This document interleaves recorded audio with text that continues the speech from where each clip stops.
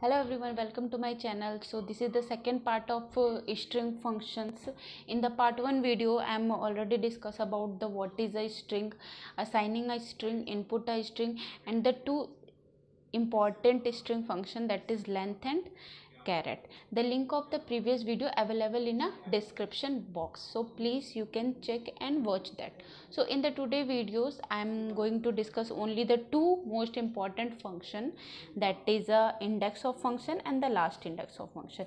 In this video, that means this is the part 2 video of string, I am going to discuss only the two function, that is indexOf function and the lastIndexOf function. So let's start the video. So indexOf function is a opposite of this function is opposite of charAt function. This one is a charAt function. This already I am discussed in the previous video, that is part 1 video, link available in a description box, so you can go and check. So indexOf function is the opposite of the charAt function. So let's see how they are opposite to each other. So firstly, see the definition of indexOf function. So definition of this function is it return the index of first occurrence of a character in the string. This is the definition of string. So let's see with the suitable example. So let's take one example. Suppose here is a, the data type of a is string. In the a variable we can store some string, that is, suppose we can take one example, that is understand.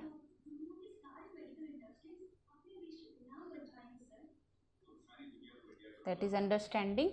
So the value of a is understanding. In the a variable store a one string, the value of that string is understanding. So how we can use this function, indexOf function? So firstly write the variable a, because a is used to store the string value. Then write index, here is o is a capital, all index are small and o is a capital, again f is a small, and suppose I am written here like that n. So in that string how many n are there? There is 1, 2 and 3. It return the index of this character. It return the index, that means it return the position of this character. So firstly see that the position of character that is 0, because in a string function, in the previous video I am given this example, in a string, that is c is store in a which position? 0 position. So in a string starting position is a 0. So o, that means 0, 1, 2, E, 3, 4, 5, 6, 7, 8, 9, 10, 11 and 12. So this is the position of that string character. So what is the position of n? The position of n is 1. It take, what is the definition?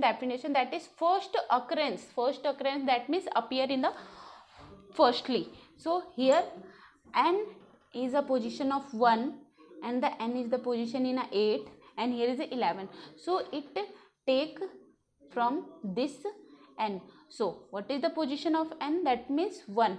So here in the p variable store a value, that is 1. 1 is the index of this variable. So suppose we have to find the index of n, but after not this one, after this n.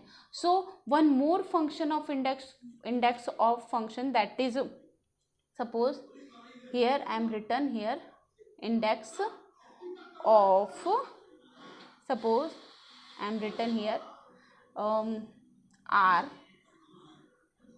comma 4. So what is the meaning of that? That means we have to find the R in that string, but not for 0 position, for the after the 4th position. After the which position is? After the 4th position. So let's see that R in a which position, starting from 4th position. So 0, 1, 2, 3 and 4. So it doesn't check in this string. It is starting from which position? 4th position. In the 4th position is already R is present. So what is the value of P? The value of P, that is 4. Let's see another example. Suppose A dot index of n comma 4 or 5. You can write anything. Suppose I am written here 5. So find searching for n in which position? In a 5th position. So let's see that in a 5th position which value is that? That is S. Then 6, that is T, not match. Then 7 A, and the 8 is N. So we have to find which value, which character? N. So what is the position of N?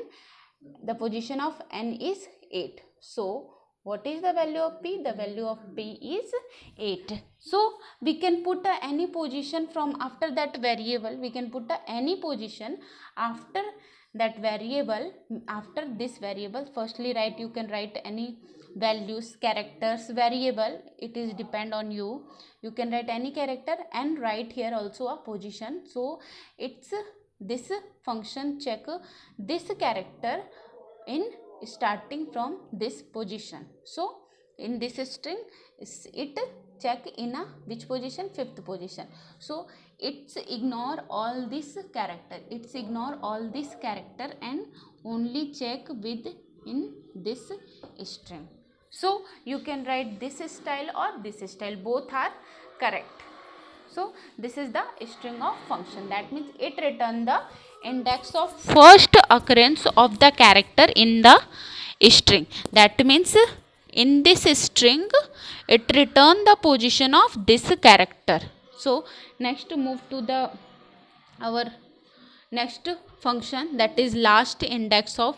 So what is the difference between indexOf, lastIndexOf? Because both are use a which function? indexOf function. So let's see the definition of lastIndex and also a difference between indexOf and lastIndexOf. So lastIndexOf, what is the definition of lastIndexOf? That means it used to find the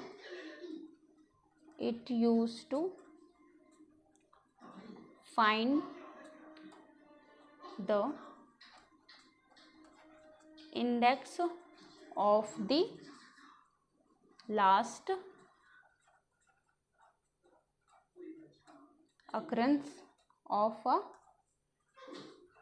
character in the string. This is the definition of lastIndexOf string. It used to find the index of last occurrence of a character in the string. So let's we better understand with the example.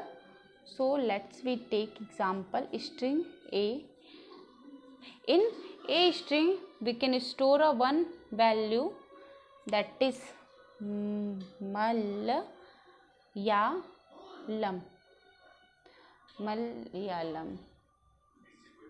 So that is Malayalam.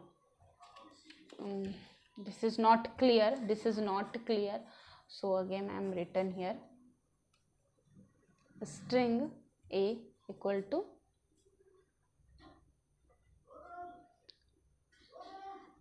Malayalam. So now it is a clear. So for our so table we can write here the position, that is 0, 1, 2, 3, 4, 5, 6, 7, 8. So how we can use this function? So simply we can write a variable name, that is A. In a variable store this string and this function. The function is last. Here I is a capital, L is small, last only I is a capital index, again O is a capital, S is my small. So A dot last I capital, O capital, and other are small. So suppose I am written here A. We have to find the index of the A and the position of A. But what we write here? Here is the last.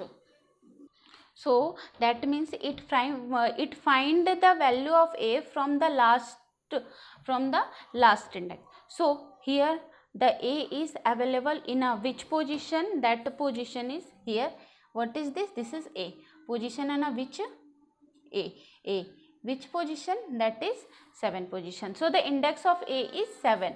So the function, that means it can find the character, find the index of the character in the last occurrence. That means it starts searching from the end or last. So suppose I am written here P.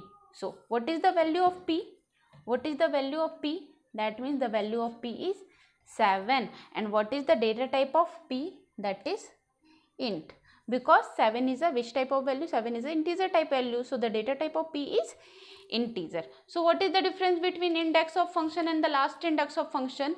The index of function is starting from the first. It starts searching from the first. And the last index of function is start searching from the end.